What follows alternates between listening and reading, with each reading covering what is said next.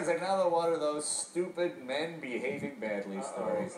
The mayor of Sheboygan, Wisconsin, a man named Bob Ryan, has apologized after he was caught on a cell phone. He's at a bar, and somebody had a cell phone camera, and he's talking to the guys about his sister-in-law and saying that he heard she was good at one particular sex act. Yeah. Well, he gave a press conference, and his wife was standing next to him. The sister-in-law wasn't there.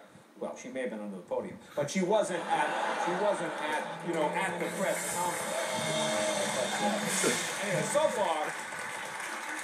so far, calls to his office are split down the middle. Half want him to resign, the other half want the sister-in-law's phone number. So I don't know what's going on there, but and Governor Mark Sanford has sprained both wrists.